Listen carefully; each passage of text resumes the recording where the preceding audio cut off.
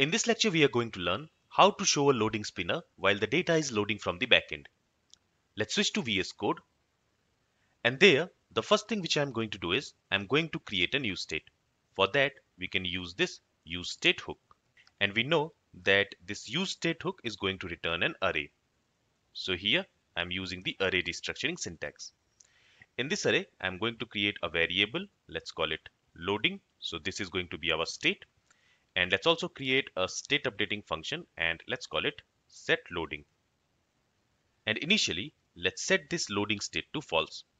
So this loading state is going to keep track of whether the data is loading from the backend or not.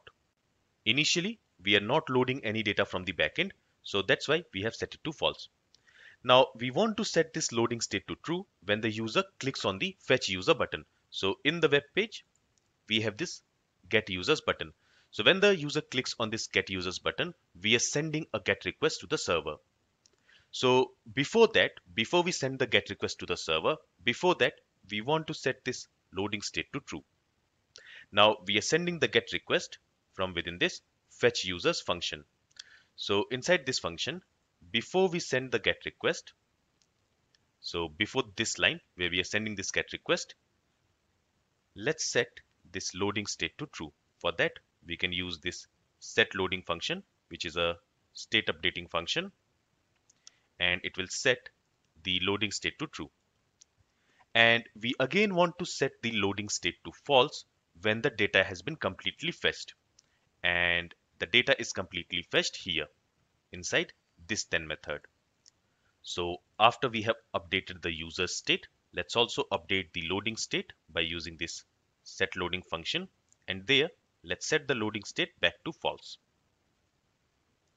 Now why we are doing this? We are doing this because we want to show the loading spinner between these tasks.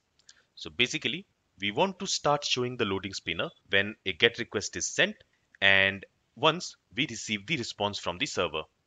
So before the GET request is sent, we start showing the loading spinner, and once we receive the response, we stop showing the loading spinner.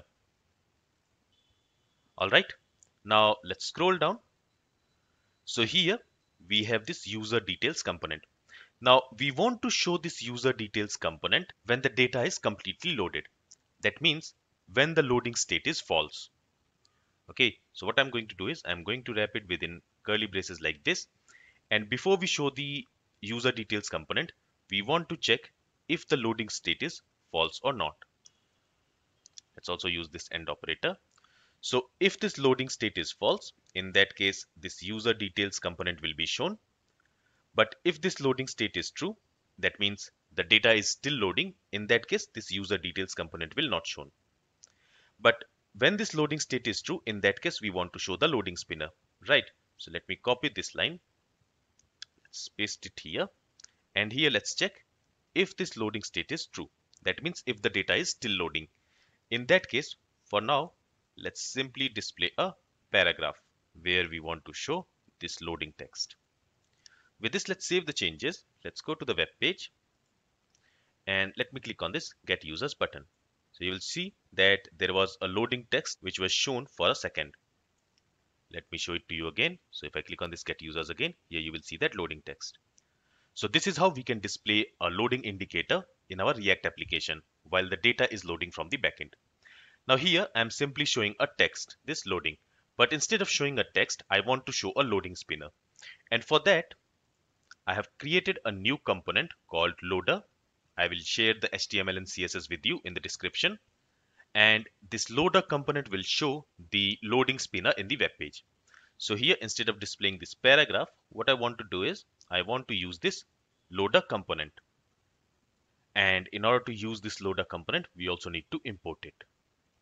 For that, let's use this import statement, and we want to import loader from component/loader.js.